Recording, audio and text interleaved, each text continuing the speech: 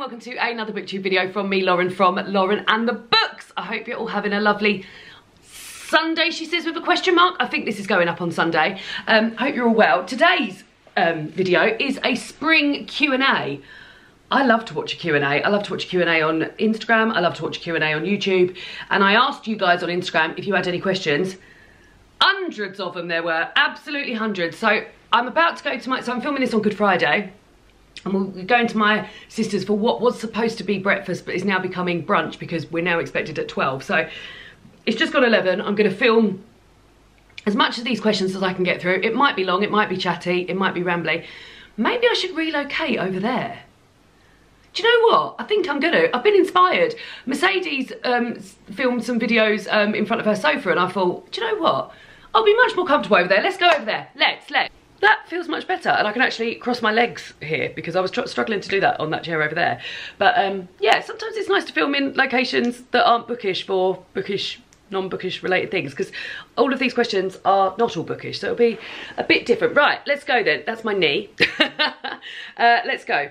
Are you finding buying clothes hard, not buying clothes hard? Now, this is in relation to a fashion challenge I'm currently doing over on my Instagram account. I've got a new Instagram account as well as the Lauren and the Books Instagram account called Lauren.andthelooks. If you go over to the Lauren and the Books one, you'll be able to find the link there. And every single day throughout 2024, I am wearing a new outfit, a different outfit, based on what's already in my wardrobe. And it's been going on since the beginning of the year. Today is day 89, so it's been going very, very well. Until I recently, and I'm actually wearing this skirt today, I bought myself a new skirt. Now, I know I shouldn't have bought myself the new skirt, but if I just show you it first, I'll show you it first. So it's black and white, very, very versatile, and I could think of 1,000 ways I could wear it. It's a full length sort of silky skirt, and these black and white, I love black and white stripes anyway. Here it is, this length, sort of fluted, but also a bit tighter around here. And I saw it in Tesco for £16 and was like, oh my God, I need that skirt. It looks so expensive. You can dress it up, you can dress it down. Like I said, really versatile. I can think of thousands of ways I can wear it. And I thought, oh my God, I want it, I need it. And I didn't buy it then and there because I was like, no, Lauren, you're doing this fashion challenge. You can't do that. You're also in a low spend year. And then when I went back in Tesco's yesterday to do my shopping, I just had another little look at it just to see if I still felt the same of it. And it was bloody 25% all clothes in there, so it's actually £12. Now, I know the price is irrelevant really, because realistically, if I was going to buy anything, I would have bought something maybe from a sustainable company or something like that.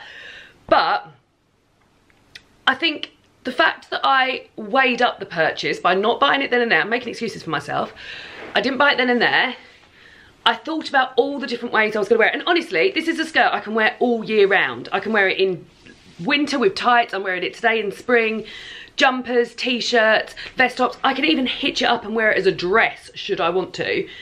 And I just thought, if I'm going to allow myself to buy something new this year, which is what I've done, then let it be this early doors-ish to get it out of the system, and then let me be able to wear it for the rest of the year and put that into practice. So the answer to your question, how you find it hard not buying clothes, yes. Well, no, I wasn't until I saw this skirt, but I remedied that by buying it. So, tell me what you think of that decision down below. The next question is, which Easter eggs or egg have you got this year? So it's Easter weekend when I'm filming this, so when you watch this, this will be gone Easter. David and I, we are saving money this year, so ordinarily we sort of go a bit gifty for Easter and buy each other a little bit of gifts, but we didn't do that. Well, we did do that, but it was very low key. So I bought him, I can't even remember, 2 £3 eggs and a £1 egg. He got me a mini egg because I only wanted a little one, and I think he bought that for me out of panic that I would want to eat his. But he also got me a chick-shaped scrub daddy for cleaning and a little funnel that I have been asking for so long. Because I'm quite keen to make some of my own cleaning products, I needed a little funnel to be able to put things into bottles. I've got a lot of glass bottles for spraying and things like that, and bottles like single-use plastic that I've reused. and being able to decant into those using a funnel is just going to be perfect. So it's something that I've wanted for a long time. So yeah, only one little egg for me, but two very useful products because I needed a new Scrub Daddy because my current one is falling a bit. It's a Scrub Mummy actually, because it's a sponge and a scrub. And yeah, I've wanted a little, I need to put on my list actually, because I've got a list on my phone of things that I want or need or want. Put them on my phone, and then I can revisit it when I get my little bit of spending money at the end of the month and think, do I still need those? Well, two of the things on there was a Scrub Daddy and a funnel, so I can take those off because David's bought them for me for Easter. So very useful Easter presents, thank you. How is Daphne settling in now? She's super cute. Do you know what? She's been amazing. So we got Daphne, our cat, from a rescue centre it was the end of September. I think it was the last day of September last year. And we did struggle for the first few weeks, maybe even like a month or so, of just her settling in. She had a very, very bad tummy when she first moved in and did quite a few bloody poos, which absolutely scared the life out of me. But on calling the vets and on calling the rescue centre, they said, no, that's quite often a sign of stress or like upheaval. The thing with Daphne is that the rescue centre we got her from, she'd been there 17 days and the rescue centre had got her from another rescue centre where she'd been for 14 days, and they don't know her history prior to that. So when we first got her, the first few days, although shy, she'd come and sat on our laps a little bit. David was away for a few nights and she'd come and sit on the bed with me. So for the first few days I was like, she's settling in brilliantly. And when we got our old cat Minnie, who we also got from a rescue centre, she owned the place from literally the second she stepped out, and she wasn't really that shy. She's a bit nervous but never really shy or anything. So we just expected, after the first few days I was like, she's great, she's having a lovely time.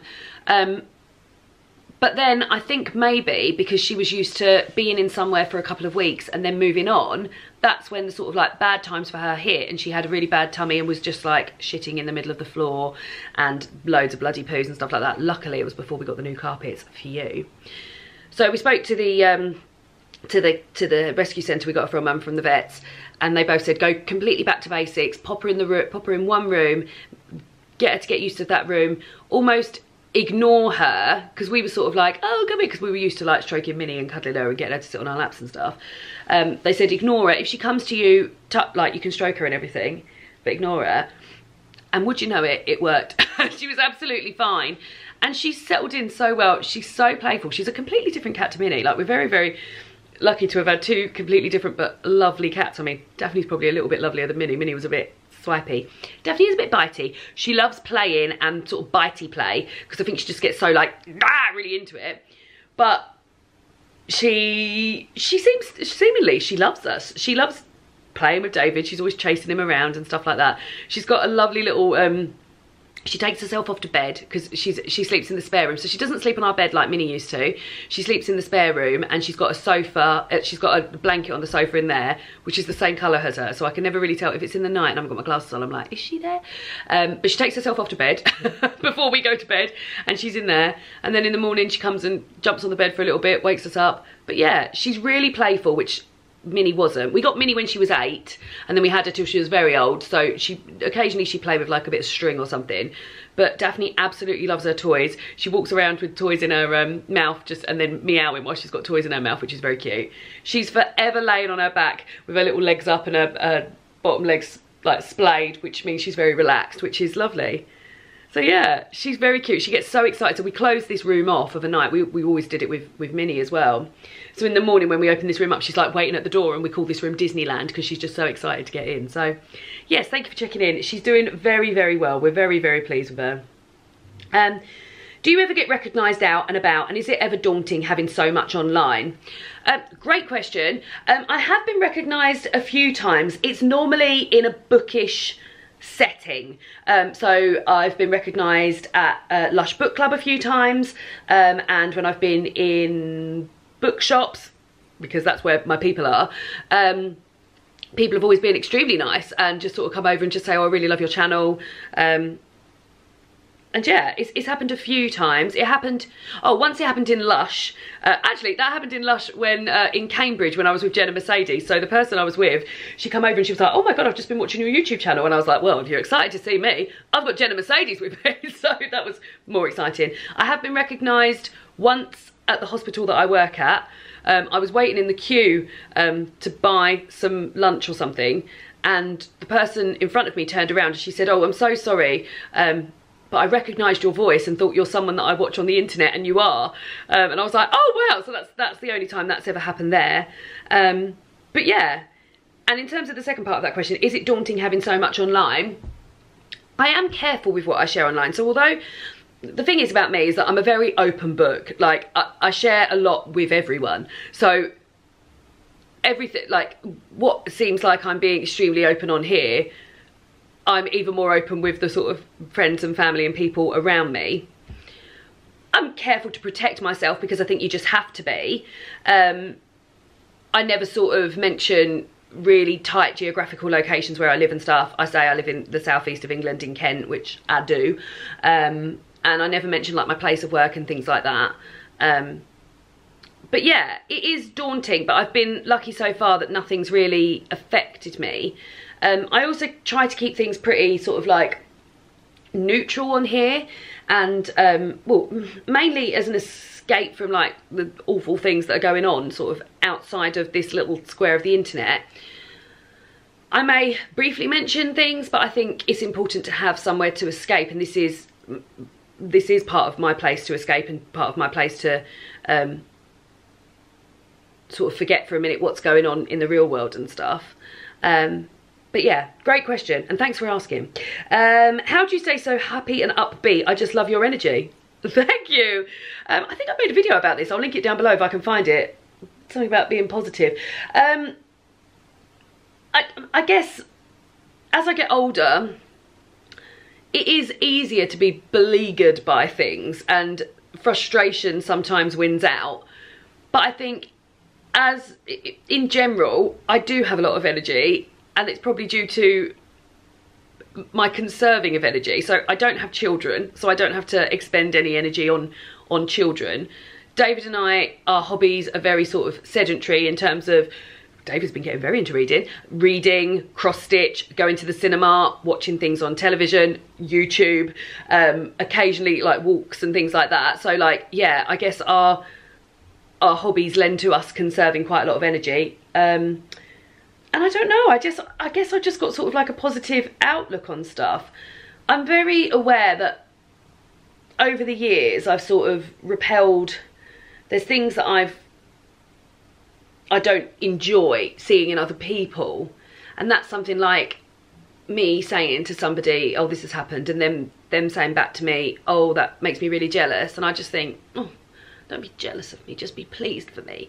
And I think a lot of the negativities I've seen in other people, and don't get me wrong, I love a good moan, but some of the negative behaviours I've seen in other people, I thought, oh, I really don't enjoy being on the receiving end of that. So I've sort of eliminated that from my vocab. So I would never be like, oh, I feel really jealous of that, or like I would just be thrilled for someone, because that's how I would want them to feel about me. So it's a lot of work on yourself, I think, but worthwhile for lovely comments to say, how do you stay so happy and upbeat? I love your energy. So yeah, and I guess like the people I surround myself with are my champions and are people that I love being around. David, obviously day to day, but also like my cousin Laura, my sister, my niece, my best friend Emma, like, and then my sort of like extended group of friends. They're all wonderful people. So yeah, that's the answer, I think. But I'll link that video down below. I wonder what that video is like, actually. I hope it's not a bit preachy, like, just be happy. Hopefully not. You did the Queens and the Cazalet Chronicles. What's your next series undertaking? So I've just revisited this, actually, when I was talking about the book series that my bookish sort of plans for the year. I'd love to read I think it's called Borchester Chronicles by Anthony Trollope. The first book is The Warden, and my lovely friend Philippa, who I co-host the Archers podcast with, she bought that for me, and I've got the second one lined up. So that is what I would like to get to at some point.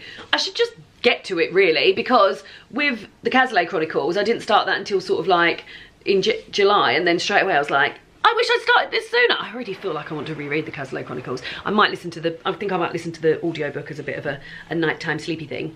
So yeah, those, and then two more series I mentioned were the Mirror Visitors, which are translated YA, translated from the French, and it's sort of like YA fantasy.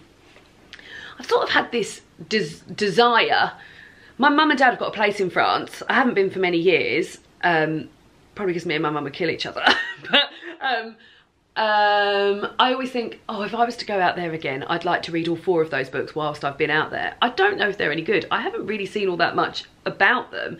I've seen them, like they've got beautiful front covers, but I haven't seen them really spoken about on BookTube. And then the last one is the Daughter of the Forest, is that what it's called? The Juliette Marillier series. I read the first one on Kindle a few years ago. Got it out from the, not on Kindle, on e-reader. Got it out from the library. And very much enjoyed it, but I had to read it into, because I only got it out for 21 days and then it had to go back.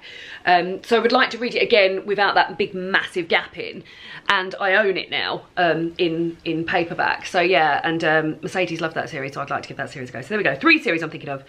I love seeing how real and lovely you and David are with each other. How do you overcome any problems? Oh, that's sweet, thank you. I guess we talk a lot. We spend a lot of time together, so I think we talk a lot about things, and we're not afraid to be like, oh, I've got a bit of an issue with that. Can we unpack that? We don't often argue. In fact, I'm trying to think of the last time we had an argument. I just cannot. We've been together like over 10 years now. So yeah, we don't often argue.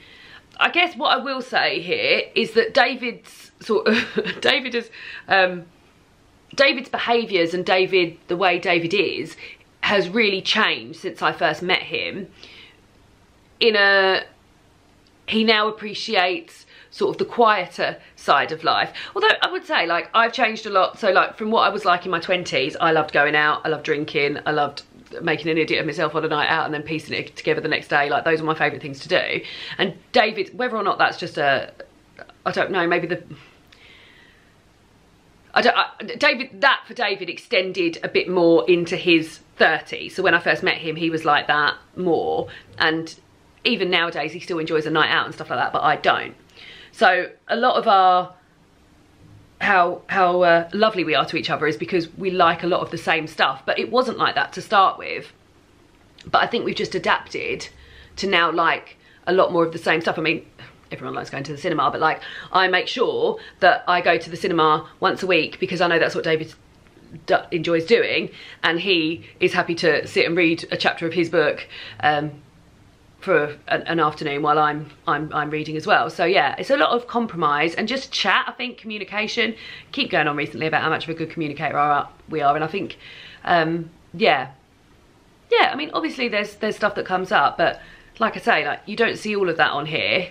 I'm not saying we're screaming at each other when the cameras are off, but like, yeah, it's a lot of chat and a lot of keeping it real and sort of like calling each other out and stuff like that, or just being like, oh, just to let you know. I don't know if that's the beginnings of something that's gonna, yeah. I just think we're very much made for each other as well. Like, I know that feels like a cop-out answer, but like, I've never met anyone like David who gets me, and yeah, I'm very, very fortunate. He's a lovely boy, isn't he? He's a lovely boy. Have you thought about doing any floss tube videos? So floss tube is cross stitch. I haven't even really got into floss tube. I need to watch some of it, and David, maybe that could be something David and I could do, because David loves a cross stitch as well. So yeah, maybe. I mean, I did mention when I did my mum's just text saying she's starving. That's because we're supposed to eat at 10:30. I did mention that I would be doing a cross stitch live with me video. So stitch and chat we're going to do. Stitch and bitch, I believe it's sometimes called. And yeah, I'll be doing that at some point. So I guess that would count as a floss tube thing. The thing is that a lot of the stuff that I'm doing is presents for people. Although not that, well, I think one of these questions is, does your family watch much of your YouTube videos? And I don't actually think they do. Yeah. I think they see enough of me in real life without putting it like that. So yeah, I haven't really thought about it. I need to watch more of FlossTube to find out what happens.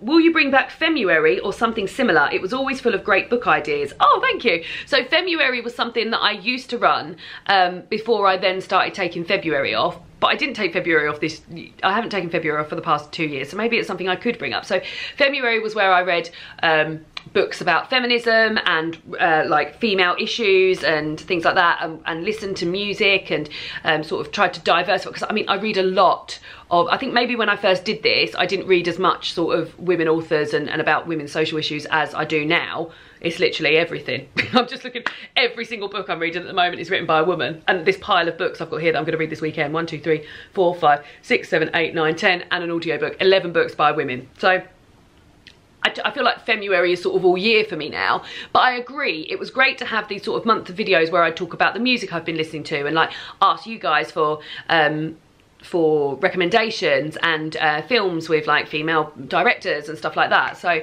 yeah, it was a great place for that, but hopefully this, it feels like February all the time here for you, hopefully. How did you and David meet? Oh, this is a question I get asked often.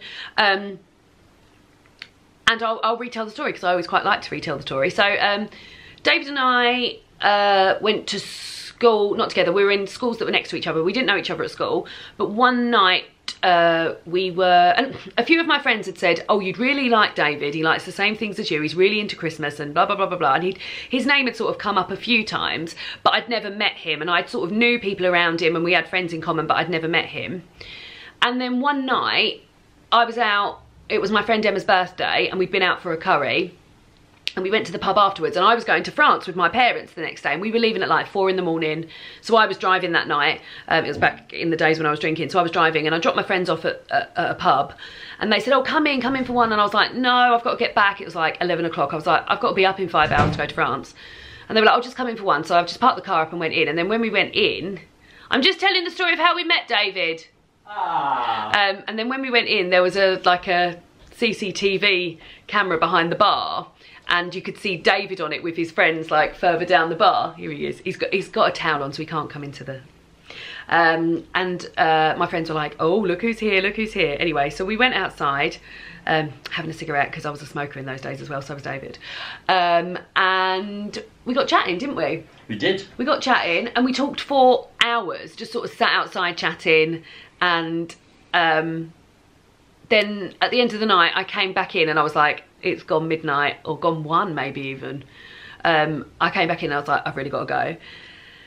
And then my friend said to me, God, you were talking to him for a long time, did you swap numbers or anything? And I was like, no, I didn't. And I thought, if I don't ask him, like this might not ever happen, like we might not ever come back into like contact again.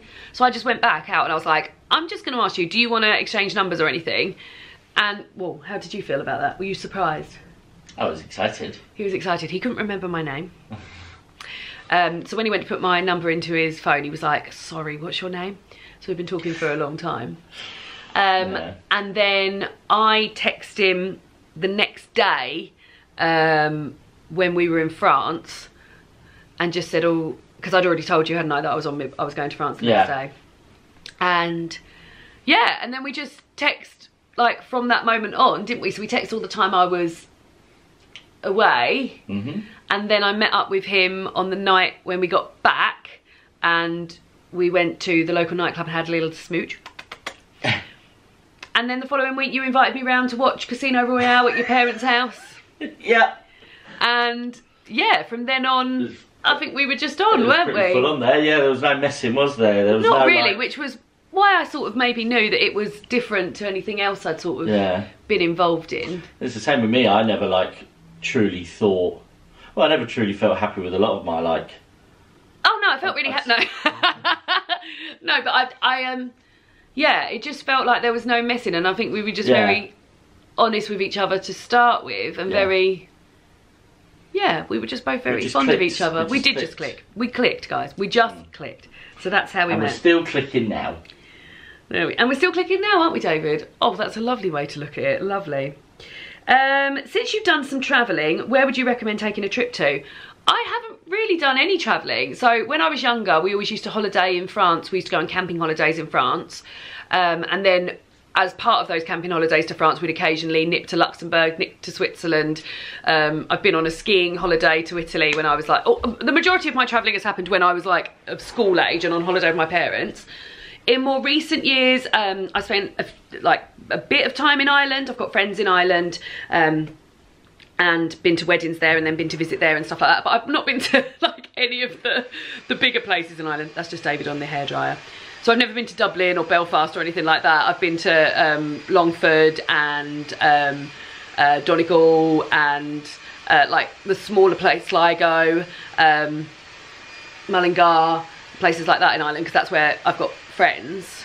I'd love to do more of Ireland because I always have such a lovely time when I'm there. Last year, David and I went on our honeymoon and we went to Norway, which was amazing. But yeah, apart from that, I've not been to America, I've not been to Asia. I have been to Africa. I went to Morocco, to Agadir. That was when I was on a cruise. But yeah, where would I would always recommend Norway, just because it's beautiful, and yeah, it was just amazing. It was just amazing to look at, like, yeah, absolutely gorgeous. And Ireland, because I always have such a lovely time. And I really, really like Club Orange, the drink they do there. So what would your ideal 48 hours look like? A little bit like this weekend, if I'm being honest. So a lot of reading, a daytime bath. I'll never turn down a daytime bath. Some delicious food, which I'm going to be having today, tomorrow, and on Sunday. A bit of family time. I don't want to spend like my whole time with them, but like I'm going to my sister's for lunch today, so that'll be nice. A walk. I always like a walk. Maybe a trip to a restaurant would be nice as well. Like, I quite like a trip to a restaurant. And then I'm seeing my friend and her parents tomorrow. We all have a lovely time together. Board games. So yeah, if I'm being honest, like, I'm quite a low-key girl. But that sort of thing would how my ideal 48 hours would look like. Lauren, your wallpaper, where is it from? The one behind you in your latest, the stripes. Well, I think you mean this one. It's from Eleanor Boma, which is also where this t-shirt, where this cushion's from. Get a few things from Eleanor Boma. Oh, and some artwork, but I'm not going to move the camera because it's all lovely and sorted. Sadly, we got this just as it was going out. In fact, I might even be as bold as to say I think we got the last 2 rolls because it came off the website afterwards. So I'm so glad we only decided to do this little section rather than try and do the whole room. So we've got 2 wallpapers in here. We've got this one, which is behind the sofa when we've got the winter setup. When we've got the summer setup, the table goes here. But yeah, it was my cousin Laura's idea. She's got a wonderful sight, because I was thinking I wanted that on all of the walls. But the yellow that we've got on the other walls just complements this perfectly. And it is great. And every time I'm in it, it just makes me so happy. So yeah, Eleanor Boma, sadly not there anymore, but they've got some other great wallpapers, but not cheap. I also got it in the sale. So I think it was like £120 a roll. But I think I got it for £60 a roll, plus there was, I think I had a 20% off voucher. And we needed 2 rolls for that. Sadly, we only just needed 2 rolls because literally we needed to do like this bit and a tiny little slither that end as well that my dad was frustrated about. But Eleanor Boma, go over there and check it out. Oh, and then this lovely person says, also, you're awesome, my favourite booktuber. Thank you. Do you ever have body confidence blips? How do you overcome them if you do? Well, yeah, I think everyone's normal. Everyone's normal. I think it's normal to feel like that, isn't it? I've worked very hard I spent years and years and years punishing myself for the way that my body looked when my body was never going to look the way that I thought it needed to, because it's just not going to happen. It was just not going to happen. And I was so mean to myself and so demeaning. I would never have said what I was thinking to myself to other people.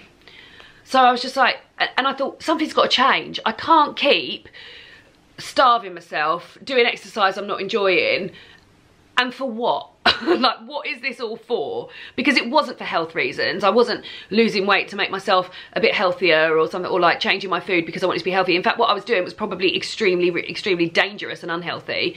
Like, I don't remember any health journals anywhere ever saying just eat a boiled egg in a day, because that's what I was doing when I was at university, thinking that's what I needed to do. And this was sort of perpetuated, I guess, by people around me. In the sense, like, I'm not putting the blame on any particular person, but like, I know, having had a big friendship group of girls, like, since I've been younger, and having a sister and a mum and a nan, who everyone's like, lose weight, we've got to lose weight, you've got to lose weight. And like, that being the importantest thing in the world, like looking slim, and someone saying to you, have you lost weight? And being like, and I just thought, something's got to change here. So I thought, well, what about if I just start thinking about my body differently. And it all happened around my 30th birthday, and I think you need that sort of age on your side. I mean, I hope nowadays people are thinking about this younger. I really, really hope it is. And I think it's definitely more out there that you can love your body whatever size you are. And I remember hearing one of the Irish girls who worked over here, her saying, I really love my body. Now, she was a slim figure, but I remember thinking, oh my God, I wish I could say that about myself. And then I did start feeling that about myself because of a variety of books and things that I'd read. I got rid of a lot of stuff that I was following on social media and started following some more body positivity people and things like that. And yeah, but I think it's work. It's not overnight. And like I said, yeah, I do have blips, but I never think those unkind things that I used to think to myself. If I do, yeah, well, I mean, it happens so rarely for me, I think because I've just done all the hard work. And if I hear other people talking about their bodies and stuff like that, I'm the first to be like, don't say that.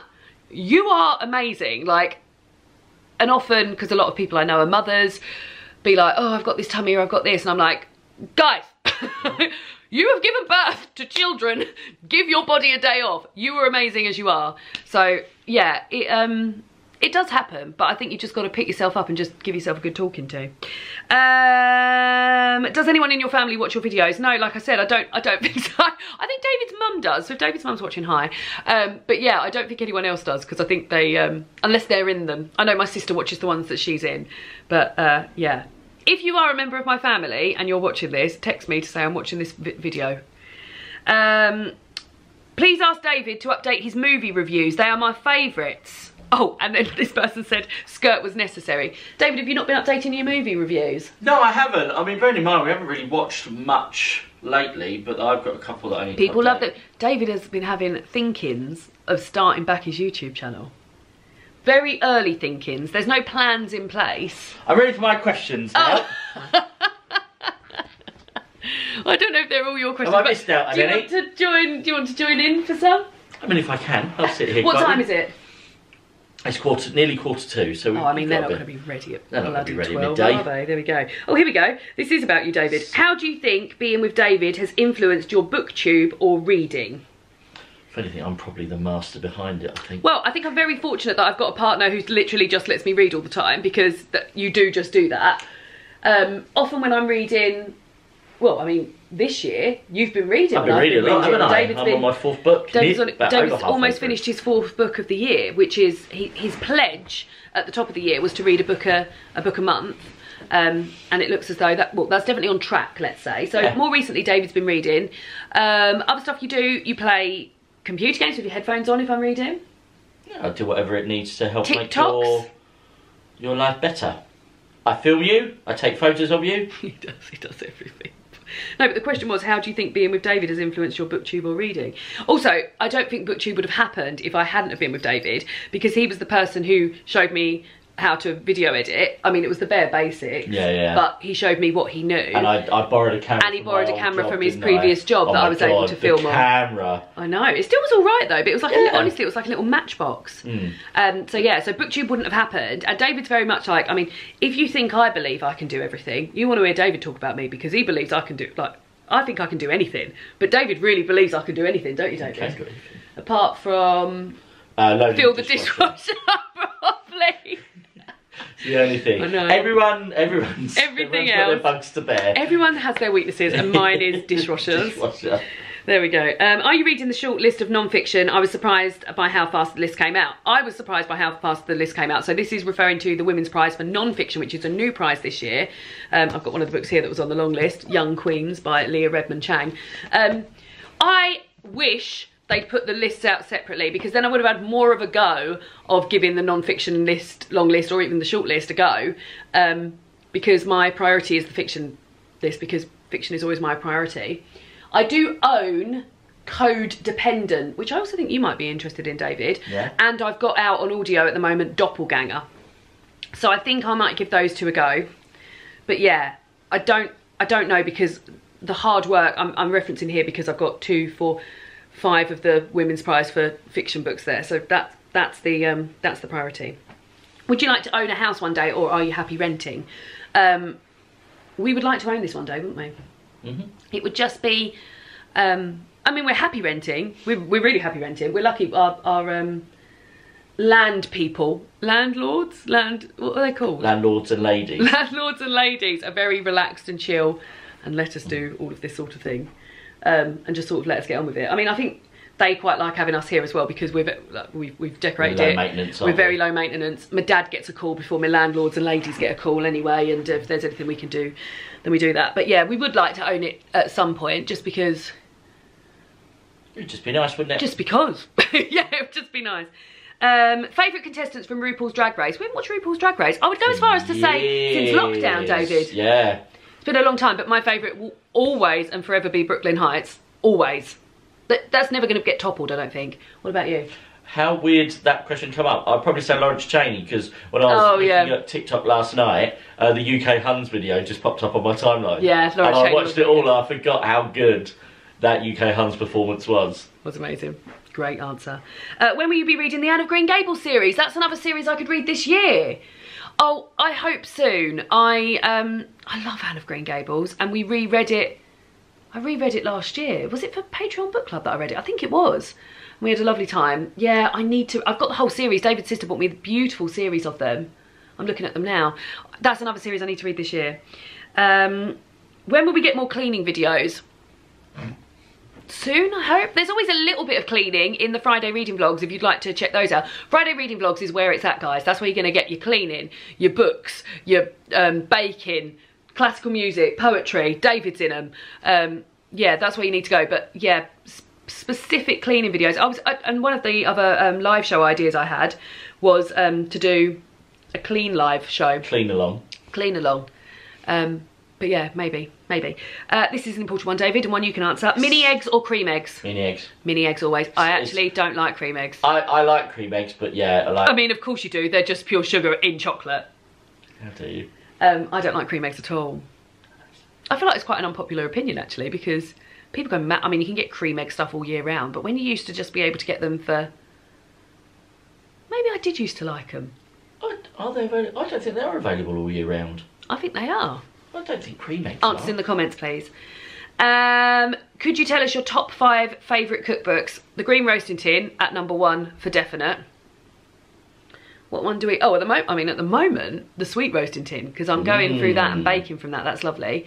I really like Jamie Oliver's 15-minute meals. If you're a meat or fish eater, then great, good for you. The only thing I will say about it is that we have absolutely cooked to death the vegetarian stuff out there, but it's very, like, ignore the fact that they're supposed to be done in 15 minutes. Do not worry about that, but it's a great simple cookbook, isn't it? Yeah. To be cooking from. Yeah. So I would highly recommend that. What else? We've had some nice stuff. We haven't made much, but the Mowgli 30-minute, we've had some nice Oh yeah, the Mowgli books are lovely to look at, and the 30-minute, yeah, and there's a vegetarian one as well. There's a new book by Nisha Katona as well called Bold, which I really want. East by Mira Sodha, that's a very, very good book. That's all vegetarian and vegan stuff, like from all sorts, like India to Japan. Gorgeous. But yeah, I think probably the Green Roasting Tin is #1, but yeah, maybe I should do a video about that, you know. Maybe I should. What was your favourite Christmas read of 2023? It was the last in the Cazalet Chronicles series, All Change, which whilst isn't a Christmas book, it is set over Christmas. It's about all of the Cazalet brothers and their children and all of that returning to the house that the parents, the Brig and the Duchy owned. And yeah, it's all sort of unfolds over Christmas, so I would go as far as that. What about you, David? You only read one, didn't you? Yeah. What was it? Christmas Appeal. Yeah, which I didn't think was that good, actually. It was alright. It was like, I think the appeal was so good. Yeah. I just think it's going to be impossible to top. But I think if you'd have read the Christmas Appeal first, you would have felt differently. You might have felt a bit differently. Somebody asked, what happened with your Spotify playlist? I really enjoyed the themes for the month. That's very kind, thank you. As is always the case, I got a bit much for me, and I stopped doing it. But yeah, I did enjoy doing it, but it was quite time... I had to invest quite a lot of time into it, and I didn't always get time to do it. This is when I say things like this and I'm like, oh, maybe I will do it again. But the truth is that I don't think I will do it again. But yeah, I'm glad you had such a nice time enjoying them. Maybe, David, you could take that over. Silly question, it's the end of March. Are you sick of wearing green? I'm loving the outfit. So yeah, this is relating back to my, where are you going? I just feel a little bit weird just sitting there not really saying much. No, sit there, you're not being weird. Sit there. It's nice. All right. He's going to look at his phone. I'll look at my phone until I'm required. Until you're required. So the fashion challenge I'm doing, I did a sort of additional one because of it was March and it was St Patrick's Day and I was taking part in the Irish Readathon and the Women's Prize for Fiction colours are green as well. I was like, I'm going to wear green every day in March, and I have, apart from yesterday, which was our choir show, and our choir colours are purple. So yeah, I'm not getting bored of wearing green because I really like green and I think it goes nice with my hair, but I've done all that I can with all of my green clothes. I'm looking forward to get, but I will be wearing green for the rest of the year as well, but I'm looking forward to reading some more. But yeah, I'm not sick of wearing green, but thank you for noticing. What inspired you to start a YouTube channel? Oh, well, I touched on this earlier. So I've always been a voracious reader, and previously I always got my sort of book recommendations from the Richard and Judy Book Club, or sometimes I'd look at lists of films that were coming out that year that had been books before and get those out. If I found an author I loved, I would normally just read all of their backlist. But once I remember Googling what shall I read next, blog or something, and this page from the book people who were a website which sold books. I don't think they actually trade anymore, and they had a page of 10 booktubers. One was Sana, one was Jean, and I watched a few of their videos where they were talking about books or the books that they'd been sent from the book people, and I was like, oh my god, what is this corner of the internet, followed by, oh my god, I could do this.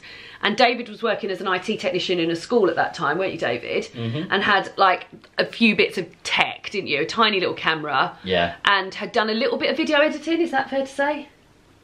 But not much. No, I mean, his job is now video producer. Oh god, yeah, literally. But you knew what to do, didn't you? Yes. Because I didn't. So he borrowed literally, I watched this video on like the weekend, and then by the Wednesday, I had filmed what I said was a book haul, but was actually a TBR.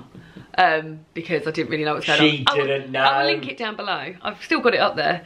And yeah, and then I just sort of, and for the first, I mean, it was different then. There was a lot less booktubers. There was still a lot, but there was a lot less. And I would say for the first sort of year, 2 years, you're just sort of like talking to begin with, about 7 people. But then you'd get up to sort of like 60 and things like that. And then someone might shout out your channel, and then you might get noticed by like a bigger booktuber, and then you might become friends with people and stuff like that. So that would happen like when you'd sort of be like, oh my god, I've gone from like 182 subscribers to like 300, what's happened? And then like later on you'd be like, I've gone from like 1,600 subscribers to just under 2,000, what's happened? And then you'd find out that somebody else had shouted you out, and then they'd go and do that. So yeah, that's a nice way to find this out. But I'm always interested, so please use this as an opportunity to let me know down below where you found me out, so how you found me, and how long you've been watching. What wallpaper? That's always an interesting one, isn't it? Because we had the Mickey Mouse wallpaper in the first flat. Do you see yourself having undyed hair? Other colours on hair colours on the wish list? I don't see myself having undyed hair. I mean, maybe eventually, but I like having dyed hair, and it makes me feel nice. I'm actually due to have my roots done because I got rid of the blonde, but because the blonde is still under here, this is sort of like gingery blonde, so I'm going to have, it will be going red again on Friday. Are you still enjoying YouTube? Asking because of last Vlogmas and how it affected you. Yeah, I still absolutely love it. I would go as far as to say I love it, like, I've loved it consistently throughout, and I still get as much of a thrill of putting a video out now as I did like back in the 60 subscribers days, because I just love the interaction of it and all. What happened with Vlogmas is that Vlogmas is a really taxing time of year at a taxing time of year. So putting out a video every single day, as well as doing a full-time job, as well as it being deep darkest winter where it's really, really cold, as well as wanting to enjoy that time of year because it's your favourite time of year, as well as interacting with your family and stuff like that, like every year it just never happens for me. I think I've managed it once, like the whole time, and that might even have been during lockdown. It was, because you did it as well. Oh my God, and we couldn't believe that we got how much we got done. We created 48 different videos over in the period of a month. Like, that's lockdown, amazing. Where essentially we couldn't do anything. So yeah, I've always really enjoyed doing it, and I watch it back fondly, but the reality is it's so hard to do. And you're losing sleep because you're spending so much time doing it, and yeah, you're just not the best version of yourself. So no Vlogmas this year, because it is our favourite time of year. It is the most wonderful time of the year for us. No Vlogmas this year, but Christmas content when the Vlogmas would be. There we go. Are you happy? What would you change in your life if you're given the chance? I'm very happy. David, you happy? I'm very happy. What would you change given the chance in your life? What would I change? I'll tell you what I would change about myself is I'd like a bit more get up and go. Because at the weekends we're like lay in bed, but I think on the days when I've sort of got up and gone for a walk, or got up and like when we've been to a class in the morning or something like that, or gone and done the shopping, I always feel so accomplished. But those days are so few and far between because the reality is we're lazy. And I don't think like that's an entirely bad thing, but I would like to have a bit more get up and go, and just to be like, right, let's do this today. So that's what I changed about myself. I would like to be... I would like to be more lazy. I would like to be potentially a bit more productive in, like, when I'm sitting there and you're doing your podcast or doing your YouTube or editing, which you are, or like, I just feel like maybe I should do something a bit more productive. Okay. Like, because there's always things there's things that I want to learn that would help me in my like working life. Not that it's all about that, but like, so there's stuff like a long time ago I started to learn about motion designing, and it was really interesting. I enjoyed it, but then I just stopped. And it's something that I really want to, because it'll benefit me, and then if at some point it could maybe transfer over to benefiting you. I would like that. And I like things to benefit like me. It's something that but yeah, it's just having that energy, and instead of just sitting there playing, because I enjoy playing video games, and I will always play video games, but maybe... David spends a lot of time on your phone as well, I think. I do spend a lot of time on my phone. I think I'm pretty good with my phone. Yes, you're much better. If I go to other people's houses and stuff, I don't even take my phone out of my bag, because I think I'm there to see them and I want to just be in the moment. When I'm home, I feel like I'm worse, and when I'm in the car, I'm particularly bad, which is bad because David is driving, so sometimes I'm just on my phone. But also sometimes you're doing like, if I'm on my phone, I'm very... So, like, David does a lot of scrolling and scrolling into the night, but I don't scroll really, do I? I think I need to do this on Instagram. No, you definitely I'll have a little look at everything, but I'm not scrolling because I've got nothing else to do. So I guess in terms of get up and go there, I do have a little bit of stuff, but... My problem was that for at work, I was asked to look into some TikTok trends. Yeah. And I did. And it was very useful, wasn't it? And it was very useful, but then I just started enjoying... and I don't want that to take it away from you, because I know that you being on TikTok, you're as engaged in that as I am when I'm reading. So the different, like, but whereas it was for work and pleasure, it's now very much I'm watching it for pleasure. And if like something comes up for work, if something pops up for work, I'll save it. It's the same on my Instagram reels. Like, if something pops up that I think, oh, I can talk about that at work, or that's something we might be useful, then I'll save it. But I'm definitely also... But I think like my algorithm is changing slightly. Not always, because I don't watch my followers. I just have random stuff come up, and obviously, and then when you start to watch videos of a certain type, you start obviously algorithms, and you know that might be how you found me, algorithms. And so maybe try and be a bit more productive. Should we go to my sister's? We're supposed to be there at 12, aren't we? What time is it now? It's 12. Yeah, maybe I'll continue this. Yeah, I think maybe I should, because I've still got lots of more questions to answer. All right, see you in a bit, bye. You're in. Well, hello, welcome back to the Q&A. She's got a whole new fringe. A whole new fringe. And we're in a different location. And we're in a different location, and the sofa's changed. We didn't continue the Q&A after we got back from my sister's. So here we are to continue the Q&A. A week later. Over a week later? Over a week later. I think it was on Good Friday. Oh my God, it was. Wow. And I also said in that video, I'm looking forward to not wearing green anymore. Oh. I've got green. This is actually a green top I didn't wear in March though, so it was a wasted opportunity.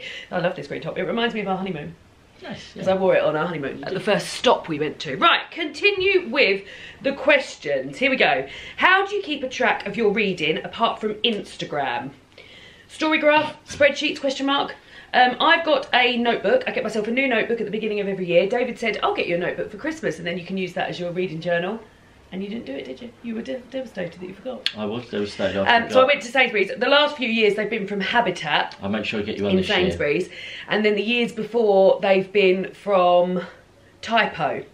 And yeah, I log all of my reading in there. It's sort of like a Bible really for the YouTube channel. So it has video ideas, video schedules, and books that I might want to read, notes for my videos and stuff like that. So yeah, I keep it all in there and I log it all on Instagram as an Instagram story, and then I put it into highlights. David, how do you keep track of your reading? You take a photo of it every time I I put it on Instagram and I write it in the diary. Yeah. So in the notebook. So I'm looking after all of that stuff there. Yeah. Favourite cruelty-free makeup and face products? Happy Easter. David, any favourite cruelty-free face makeup? Well, my Essence Vault stuff is cruelty-free, isn't it? Yeah. So yeah, that. Fragrance, that Fragrances. is. So first of all, I will say Skin and Me has completely revolutionised my skin regime, which is cruelty-free and vegan, I believe. And yeah, I got involved with that because I'd seen it sort of Instagram targeted to me. And then, as is the joy with some of these things, turns out it's actually really good and my skin is in better nick than it's been for a really long time. So very happy with that. I've got an affiliate link down with that if you'd like to go and try it out. You get a sort of, it's called a daily doser. It's made out of infinitely recyclable aluminium, which I also enjoy.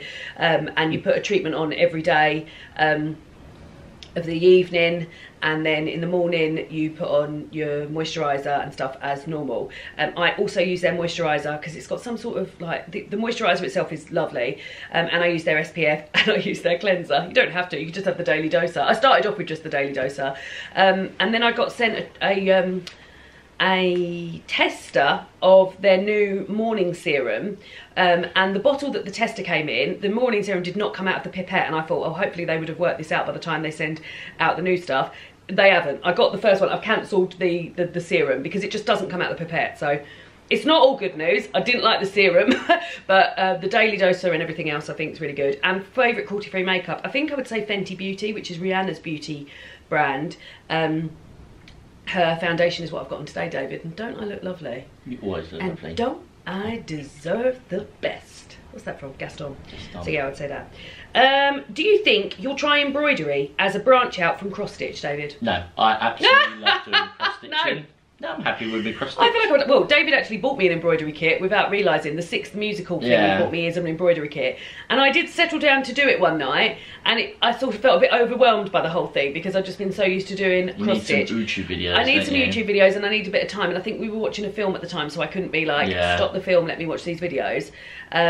So yeah, I need to spend a bit of time. Because I think, isn't that more, you're almost on your own with it, like you're not really following a pattern quite. Well, there's like a method to do it, but I think there's more. There's not a grid like there is on cross stitch. So there's more.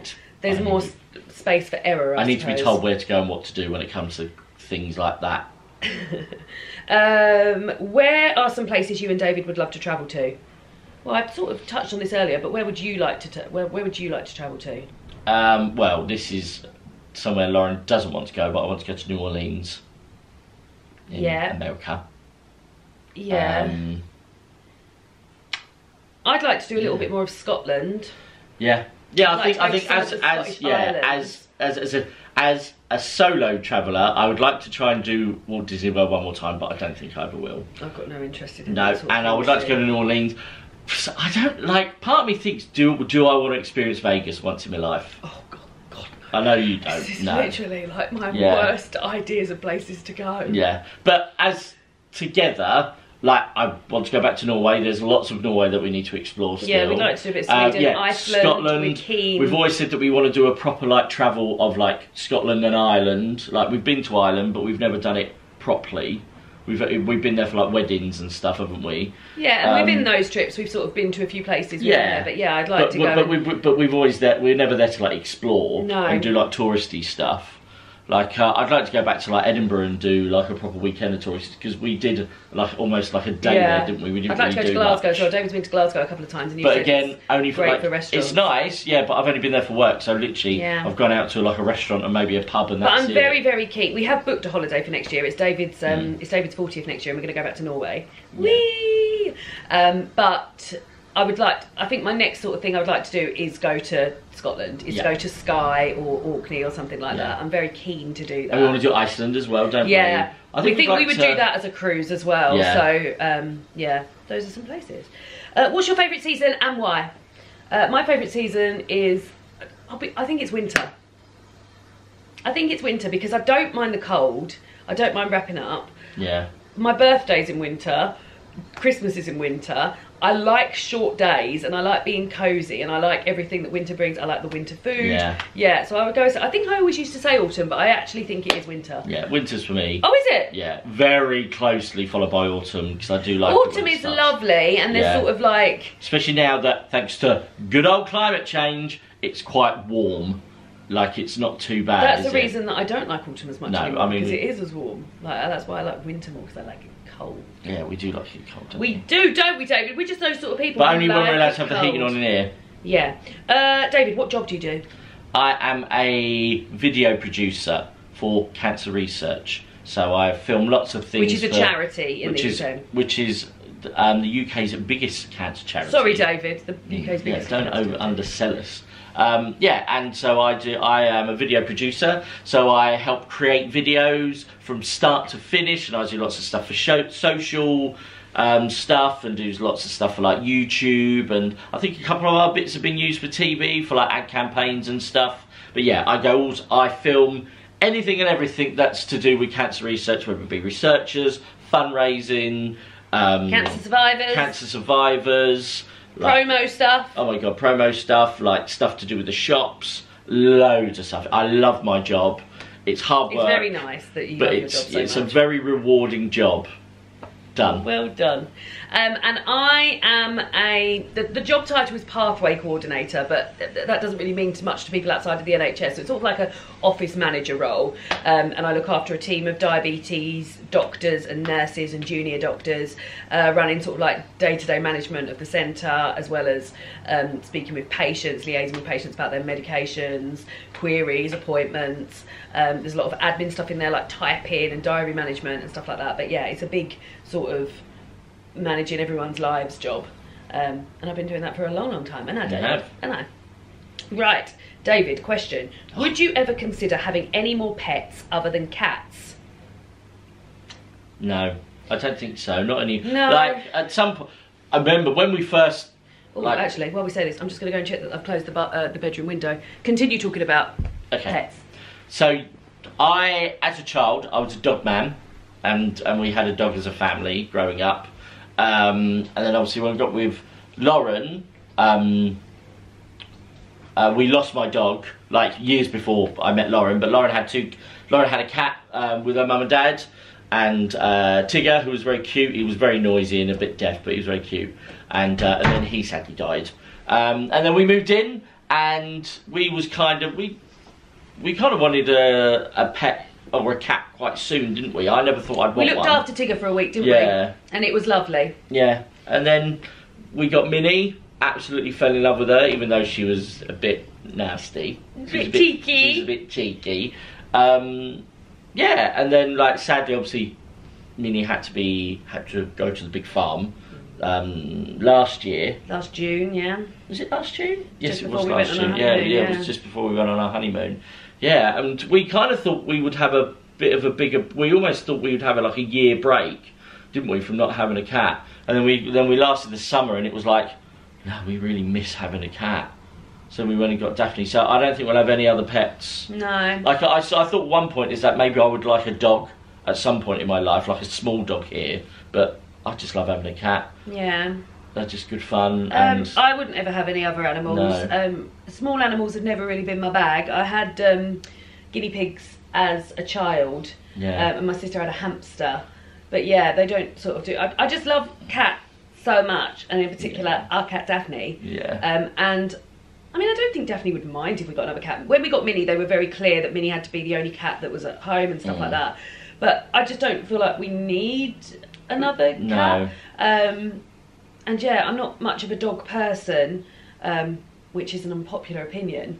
But I've never been around dogs, and some of the experiences I've had with dogs haven't been great. So yeah, I'm just not much of a dog person, which is fine. Some people don't like other things. I never thought I'd be a cat person, but as soon as like we got Minnie. So you'd never had a cat when you were a child? No. So the first cat you ever really had? No, like because Dad. Oh yeah, he doesn't. My dad categorically hates cats because they poo in his garden. This cat doesn't, because she doesn't go out. Because she's an indoor cat. So. Yeah. Daphne's been much more of a hit with the extended family than Minnie ever was, sadly, because Daphne is very playful, much more playful, much more doesn't want to bite and hit everyone. She doesn't want to bite people. She doesn't want to hit everybody and hiss at people. No. I don't think I've ever heard Daphne hiss. No, I haven't. Oh, well done, Daphne. Right, next question.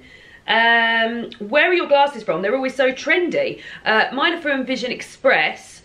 These are, guys, they're Armani. But I think I just liked the lighter frames. I don't know where my red ones are from Vision Express. I think the red ones might be menswear ones as well, because I sort of like the bigger ones on my face. Where are yours Mine from? are also Vision Express, but they're not funky. Like I like Where are them, they from? but What's the brand? Oh, I think they're actually just like Vision Express ones. Oh, there we go. Oh no, Scene, which I think there might be their in-brand one. There we go. If you would sell merchandise, how would they look? P.S. I would 100% buy it. Like this. Yeah, picture of me and David saying "Love wins" underneath it. I don't feel like I'm creative enough to create any merchandise. Yeah, I just don't know. I guess if I was to make merchandise, I would want it to be something I would wear, and I quite like t-shirts that have like a little embroidered something here. I don't like a big slogan t-shirt so much. No. So I quite like a subtle thing. So if you're a fan of something and you've got like this little subtle nod to it, it's a bit like, oh, yeah, would you like to create your own cross-stitch kit? Oh yeah, that would be quite nice, yeah. But like of books or something. But it again, always comes back to cross-stitch. Yeah. Yeah, I don't know if I would do any merchandise. Just coincidentally, just to mention though, I do a podcast, and All About the Archers podcast, where we've just launched some merch. That does have merch. And that does have merch, which is notebooks and mugs and t-shirts and hoodies and stuff. So that's only available for the Patreons at the moment, but it will be going out to everyone else. So yeah, I have got some merch, but it's very niche merch, if you like. All About the Archers. Please tell me how you eco-friendly clean your oven. The lemons in a bowl of water won't work. Well, I'm at the beginning of my green cleaning career, but what I have been doing, and it isn't green, but it is environmentally neutral, is that I use something called the pink stuff, which is like a mildly abrasive a paste, cleaning paste, and it does the oven beautifully. So it's not wholly natural. It comes in a plastic pot, for instance, but it is environmentally neutral, and it won't upset the waterways. And yeah, it does an amazing job. Does an amazing job everywhere. Well, everywhere, but in the oven in particular, with a scrub daddy, which again is made of plastic. But yeah, more as I get it, besides the Women's Prize, any other book prizes you're interested in? Dave and I have just had a conversation, so this is very exciting. So for the Books in My Bag Indie Prize this year, Indie Bookshop Prize, I just can't get comfy, David. Piss off. Me? No, not you. They sent me the shortlist of all the books that were up for the prize last year. There's a fiction category, a non-fiction category, a children's category, and a picture book category. And that was lovely. And they're sending them to me again this year, because I'm working with Books in My Bag for the Independent Bookshop Week Cozy Reading Night. More on that later. Not in this video, later. And David and I have decided that between us, we're going to read one of the shortlists. We haven't decided what the shortlists are. We're going to decide, because we want it to work for both of us. I don't want David to slog through free fiction books that he'd never enjoyed. Free picture books, you could slog through those. So yeah, so between us, we're going to be reading the shortlist of one of the categories in the Books in My Bag reading awards. So that's exciting, isn't it? It is. I've never read any. I am, because I've never done any kind of books. Well, you always sort of say to me, you like how into the Women's Prize I get, and like the long list and stuff like that. So yeah, this way we can share it together. So that will be, I think the long list comes out sort of towards the end of April, so keep an eye out for that. But there'll be a video and a vlog of us doing that as well. Now you're baking every week. What's the one thing you've always wanted to try to bake? Well, it's been happening. The whole reason I started this, well, mainly I started it because I wanted to learn how to bake, but also I knew that in the sweet roasting tin baking book that I've been using, there was savoury muffins. Don't you eat those, Dappy. You have to do this to sort of...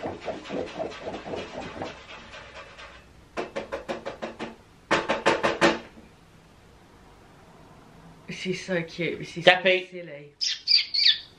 Come on, that's it. Well done. Savoury muffins is what I've been really looking forward to. And this weekend, I've made 2 batches of savoury muffins. I've made a cheddar, basil, and cracked black pepper ones, which were amazing. And then yesterday, because it was my cousin Laura's birthday, I made goat cheese, fig, and basil.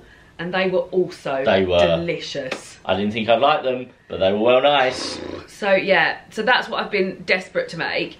I'm also interested, there's a bread section as well. I've never been particularly good at making bread. And there's sort of like cakes and not what, so we've worked our way through. The first chapter was tray bakes. I know there's a loaf tin section in there. Yeah, because David's made a loaf tin out of haven't there. I? The muffins, we come into the end of the muffin section. And I know there's a bread section. I also think there's like a celebration section. Like they're like brownies as well, I think. Oh yeah, maybe. And I'm not a big brownie lover, so. But yeah. This guy. I was very excited about the savoury muffins, and so far they've been exceeded our expectations, haven't they? Delicious. So there we go. Any tips for going vegetarian? Yeah, absolutely. I would say don't stress yourself out about it. Just do it, like ease into it. The way I eased into it was that I went from eating meat to being a pescatarian for a year, so I was eating fish, and then I became a vegetarian after that. What I would say is that you could start by doing what David does, and that's eating vegetarian at home, because you eat vegetarian here because I only cook vegetarian. And then if he goes out for dinner or something like that, he'll have meat, or if he goes to someone else's house, he'll have meat there. So that's another way you could do it. Find recipes that you like and adapt them to make them vegetarian. So don't start just eating loads of vegetable curries even though you've never done that before. So like if you like sausage, mash and beans, start swapping those out for vegetarian sausages. We love that.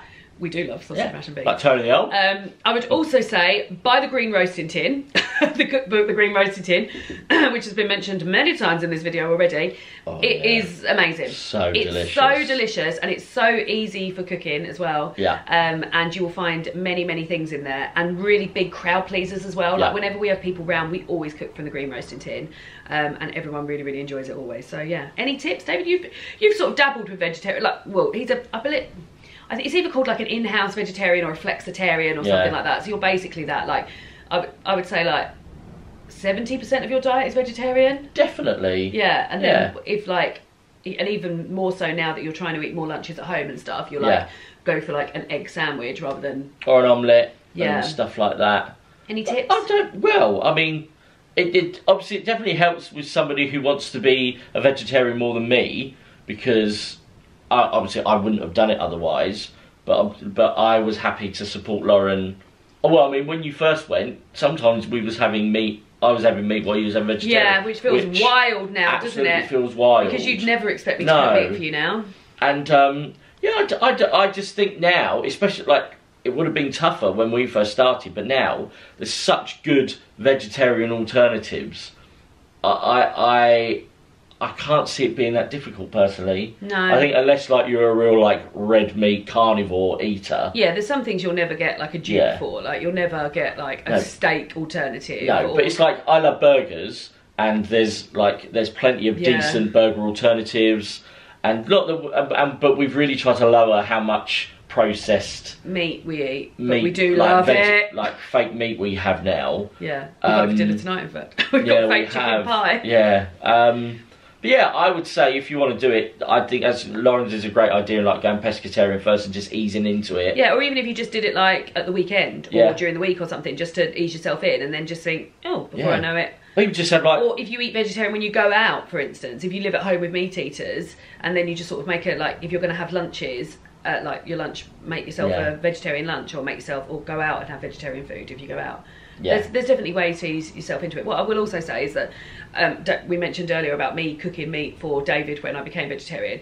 I would say don't do that. if you decide you want to be vegetarian, then the people around you need to sort of support that. And now I never cook meat alternatives. People coming over for dinner. No, we never do we? I never do anything alternative. And my dad is a massive meat eater, but he will now eat the things that I'm cooking, and like, and he likes them. Yeah. What's something what's something you always do around the house in springtime? We rearrange the house. We do. So we've rearranged the house. We've got this little summer setup where we have the sofa in front of the bookshelves and the table over there, which is nice. It feels more like we can look at the 2 windows when we're sat here, which is lovely. Get a bit more light. Yeah, I don't know why. This just feels very spring. The chair's in the bay window so I can sit and enjoy and read for a bit longer in there. Yeah, that's something we always do in springtime. Yeah. David, what's the best present you've ever received? I've got 2. Okay, well you go first while I think. Number 1 is this camera that you're filming this on. David bought this for me when we'd been together a couple of years, when I'd been doing the YouTube channel for a while. I'd been filming on a little tiny camera and then my phone, and then David bought me this and I just never looked back. And the other one is a present from someone I work with. Oh yeah! One year for Christmas, completely unexpectedly, one of the doctors I work with bought me a long hot water bottle. And they're out and about now, but this was about 6 years ago, wasn't it? Yeah. And it just revolutionised my period pain in my life, because it meant I could have it laying long ways across there. When I went to bed, I could sort of huddle it like this and have it there. Yeah, it was just amazing. And completely, and like, he knew that I suffered with period pains anyway, so he sort of bought me that, thinking, oh yeah, I've seen you with like a thingy one, but he bought me a long one.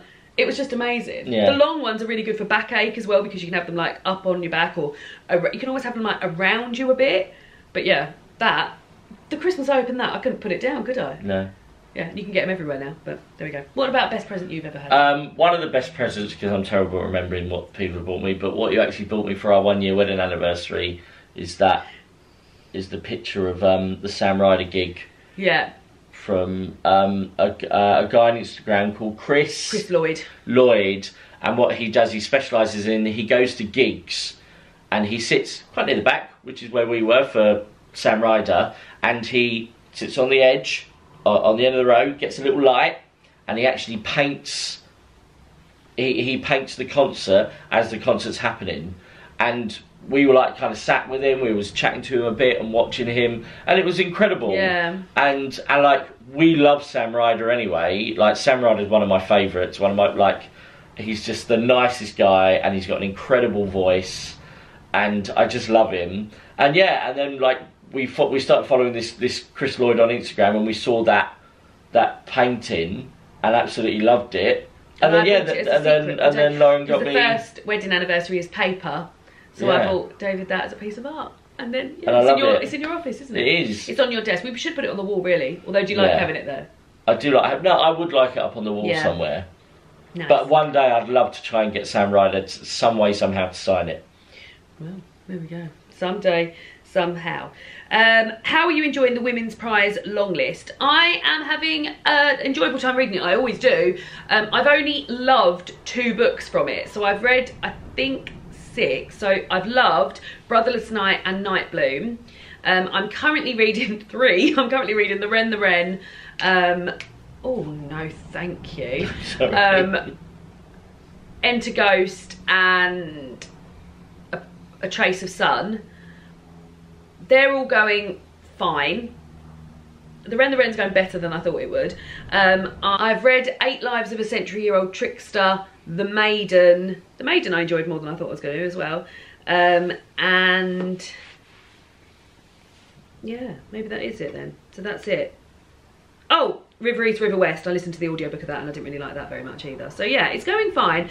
But I will say that both Night Bloom and Brotherless Night have both been 2 of my favourite books of the year so far. So very, very pleased to hear that. Favourite book so far this year? Probably one of those. Brotherless Night, probably. But Night Bloom I did really enjoy, but probably Brotherless Night. David, what's been your favourite book so far? Probably what's the money one I've read? That one. It's behind you. It's called What They Don't Tell You. What They Don't Tell You About Money. What They Don't Teach You About Money, which I'm going to read as well. Yeah, that's my favourite book. Oh, good. Hi Lauren, can you please suggest where to begin with learning cross stitch? I would love to give it a go. Well, David began with a cross-stitch kit from Caterpillar cross-stitch, which is where I got a lot of people's cross-stitch. I bought my sister and my mum a cross-stitch kit for Christmas as well. And it's also, I found out about them because I signed up for their Christmas cross-stitch project, which you think you're going to do this year, where they released a little bit of pattern over 6 years, and it was 6 weeks, and it was really, really fun. I only wish that I'd started it maybe a little bit earlier. I came to it quite late, so I didn't get to finish it. So I'm going to finish that this year. Yeah, and David's going to do the new one. But yeah, Caterpillar cross stitch. Yeah. That's where I'd probably suggest, because all of their patterns seemed quite, well, I mean, you'd never done it before ever, and you picked it up instantly, didn't you? Quickly, and so, I loved it. There we go. Are there any surgical procedures that you consider to help with your period pain? Yeah, I think I would consider many things to help with period pain. I've recently seen a gynaecologist for my period pain, and they've suggested, due to my extremely tight cervix, that I get a coil fitted, but because of the aforementioned extremely tight cervix, they would have to put me under anaesthetic to fit the coil, which I'm being listed for, so it's already in consideration. And let's have a look. Some of these are very similar to ones we've already answered. Do you ever want to work within the book world in some way, or do you prefer to keep it as a hobby? I think I would prefer to keep it as a hobby. I'm very happy with it. It's always been a hobby for me. Yeah, I wonder how much it would sort of take, although that's happened with you. You really enjoy video editing, and that's your job now. But yeah, but now I don't do it in my spare time now. No, that's true. Although I did mention earlier that you were thinking of bringing that. Right, okay, so that was almost it. So the last question is, let's have a look. Some of these, somebody else has asked, where'd you get your cross stitch patterns and materials from? Caterpillar cross stitch, but also try Etsy. I've got a lot of the things I've done for gifts this year have been from Etsy. Yep. Last question, David. Let me find one. Purely for me. Well, there wasn't any purely for you, because I didn't ask for any purely for you. Why not? Because you are too cute. Delete this video and start again. No, no, no. Come on. All of these are... I'm trying to find one, see if there's one about spring. We're having a bit of a flat finish. Yeah, I don't want it to be a flat finish. Oh, here we go. This is a great one. Anything on your spring bucket list? No. Really? No, there isn't really. I'd like to get out and do a few walks, like a few proper walks as well, rather than, like, I'd like to think, oh, we're going to walk from here to here. I'd like to park the car somewhere, then get the bus or the train somewhere, and then walk back to the car. I'd like to do that at some point. Emma and her parents have done that a few times. Yeah. Well, we need to go coastal and do one of those. I would like to do like a coastal thing. There's a really big coastal walk, which is where I think you go from like Ramsgate to I don't know, something, and I think it takes about 2 hours. I would like to do that. I'd also like to have a proper big spring clean. I know we've rearranged, but I felt like we didn't do the big spring clean. No, we haven't this year, and we should do that, shouldn't we, before it starts to get too hot. And something I've already started doing, I've been a bit more lax about it, is that because now, what I've said to myself, now the clocks have gone forward, when I get home from work or in the week, if I'm working from home, when I finish work, I go and sit outside. We've got a little bit of shared space with the other flats that we live in a apartment block with, and just go and sit out there and have a cup of tea and a read. And I've been doing that where I've been able to. The weather's not great. I've still been out there when it's been cold, but if it's raining, I'm not going to go out there. And if I've got somewhere I've got to jet off to after work, I haven't been doing it. So yeah, I will continue with that as well. Setter. So there we go. That was a lovely Q&A, wasn't it? Hope you're all having a lovely Sunday. David and I are now off to the cinema. Not quite yet, but soon. And then we've got fake chicken pie and mash for dinner. With a bit of veg. With some runner beans, I think. Or lovely for dinner. And yeah, what's on telly? We haven't really been watching anything on telly, have we? But Race Around the World starts this Wednesday. David's just found out, very excited when he heard it in the shower on the radio. Right, there we go then. We'll call that a day. Should we pose for a thumbnail? No!